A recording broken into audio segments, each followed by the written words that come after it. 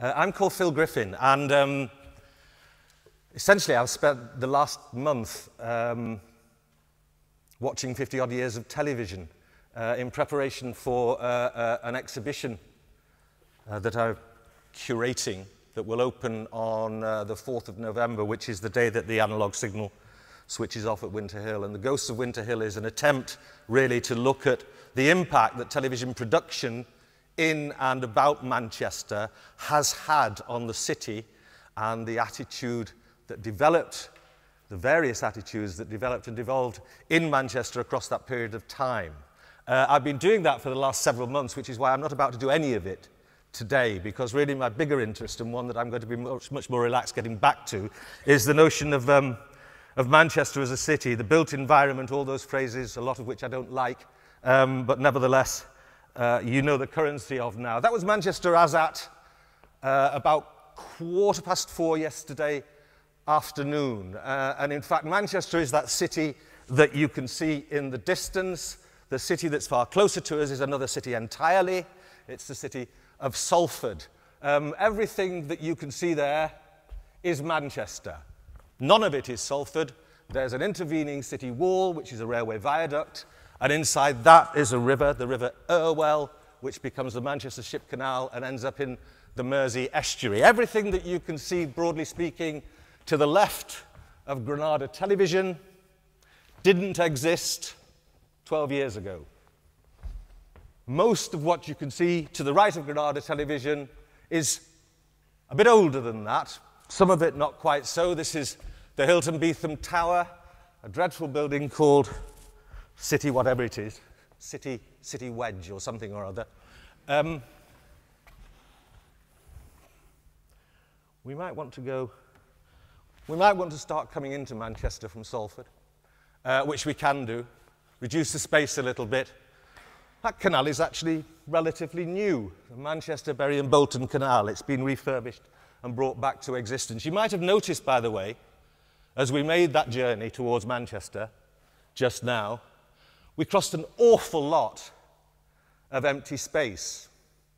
That's largely because the twin cities, Salford and Manchester, are post-industrial cities. That means they've got lots of huge holes in them. And those holes are problematic, because one of the things you might want to do in order to make a city maintain is keep that city built up. And one of the things that you might therefore want to do is spread things out a little bit. If anybody ever argues to you that the reason why you build upwards is because there's a shortage of land, well, they're simply talking rot. The one thing we have in excess in post-industrial cities is land. The reason why people do things like that, which I, by the way, quite like, is because that optimizes the investment and makes that developer an awful lot more money because he's got up 46 floors instead of 6 floors. Quite an important move in cities, that. One of the things that you also notice about cities is now and again, and across generations, they have quite elegant buildings. This is a building from 1962 by an architectural practice called Shearer and Hicks. That's sitting on the Oxford Road, just opposite the original Manchester University building. This is the Maths Tower.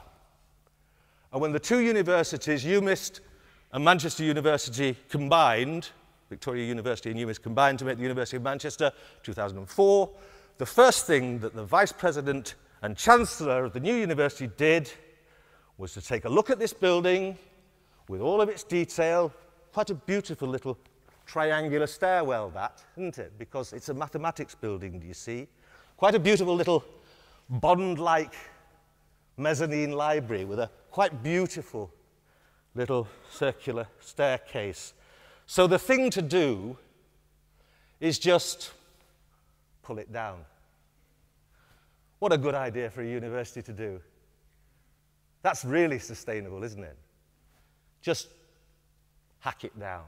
Whereas, if you move out of the university a little bit, I took that picture on the way back from the pub one night, which is why it's blurry. But if you move out from the university along the same road, you come to this. This is a cinema.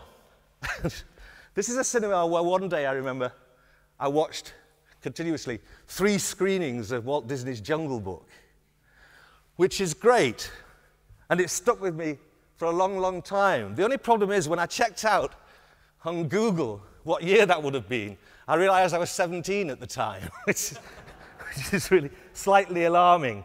You can see this fine, this is rather sort of pastiched up now, but rather a fine 1930s building, Art Deco, prettily detailed, recently restored by Jehovah's Witnesses. A little bit of a lectern there, a little bit of a lecture, a little bit of a baptism pool where the organ used to be. But what essentially the Jehovah's Witnesses do, and it's entirely up to them, but what they've done as far as I'm concerned, is they've conserved, restored, and recycled a really rather pretty building. This is an equally pretty building. This is out in Beswick. You can see it from town. Architect J.S. Crowther. That's an enormous church called St. Benedict's. And what it has within it now is a climbing wall, the tallest indoor climbing wall in the UK. What a great use for a church. Nearer my God to thee. This church is St. Peter's, and this is in Ancoats.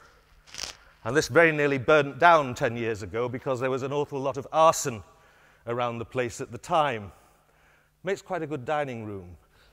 This makes quite a good dining room too. This is the interior of the Gorton Monastery, which thankfully was saved. But before it was saved, after it had been junked, I staged a production of Macbeth in there for schools television. And actually, at the far end of the table is Greta Scacchi, who was my Lady Macbeth, and Sean Pertwee, who was Macbeth. There he is. He does something else now. I can't remember what. That's Michael Maloney in the chair as well, Banquo's ghost. Now, the point about that is, one of the great problems we have in our future is what to do with all those churches and pubs that people don't want, don't go to, don't fund, and just leave idle. What do we do with those? Because actually, to leave those churches and those pubs, which were value added when they were first built and first developed, to leave those simply to moulder and rot is an utter, utter waste of resource. That pub actually sits within 100 metres of something which is a greater indicator of the sustainability or potential sustainability of the Northwest, and that is the River Mersey, in which, just in front of that pub, there's actually a salmon ladder, on the basis of the fact that salmon may very well be encouraged to return to the Mersey. In the meantime, they won't be able to go there for a drink. You might also find that if you have old and festering bits of city, people, because they get so frustrated, amongst other reasons and amongst other motivations, occasionally do nice things with them. Banksy gets on a train, comes up to Liverpool. This is in the rope walks, and I really like that cat. This, however, is indicative of something that's really, really dangerous. That's a very, very ornate theatre. It is no more. It's a car park. Not only that, it's an empty car park, and that theatre is in the Midtown in Detroit. Now, I'm quite an old person, but when I was born, Detroit was the 6th most prosperous city in the world. Today, it is absolutely on its deathbed. Not only is that what they do with theatres, but that's as many cars as they get to park in them. Detroit, in my lifetime, has gone from being the 6th most prosperous city to one that is very nearly dead. You have to be careful with cities.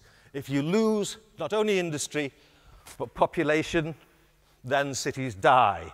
And one of the things that encourages them to die, and I'm going to skip on because I've only got 5 minutes longer, and I can't half gas about these things. You've got to be careful with cities, you've got to be tidy with them, you've got to be stimulating with them, you've got to make them interesting and attractive. That is about as uninteresting and as unappealing and as unattractive as any street corner anywhere can be. That's on Deansgate in Manchester, and it's an utter shambles.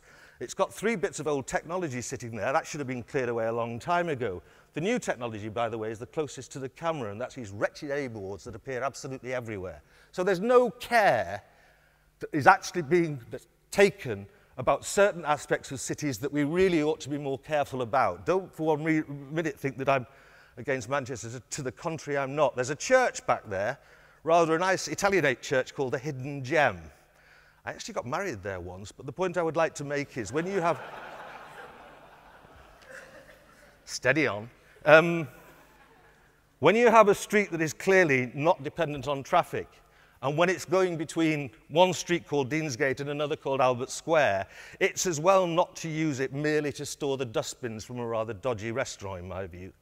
That's a building by Will Alsop. I like it rather. That's New Islington. It's not going to be built now. I need to get to the end of this, chaps, because I've got something really powerful to say. That, by the way, is rather a good building. I hope you've all been to visit it. Civil Justice Centre. You have to beat up your wife or cheat on your partner to get in there. Now then, this becomes interesting, and this is nearly the point. That's called the Abito building, and what it's sitting on the front of is Dock 6 at Salford Quays. Some of you who have an interest in the BBC may recognise the fact that you're about to be a neighbour of it. Now, this is the building you're all about to occupy. I think you get the keys in a couple of weeks' time, and I think you move in and make it operational in 2011. So that's the BBC's building at Salford Quays, and I wish you all well in it, but I think one of the things that needs to be considered, and needs to be considered profoundly, is what happens to this pretty attractive old studio that the BBC Philharmonic has occupied for a long time. What happens to this stretch of Oxford Street, Oxford Road as it is here? What happens to the infrastructure of paper shops, newsagents, printers, graphic designers, pubs, God help us all, that actually have been sustained by the BBC's presence for a long time? Well, actually, presumably, all of them moved down to Salford Quays because that's where you're going. I have to say that there is something that I wish simply to emphasize, and that is that the least sustainable thing that you can possibly do at this moment is build. Do not build. Bodge. Make do and mend. It's a lot more sustainable and it's a lot more fun. Thank you.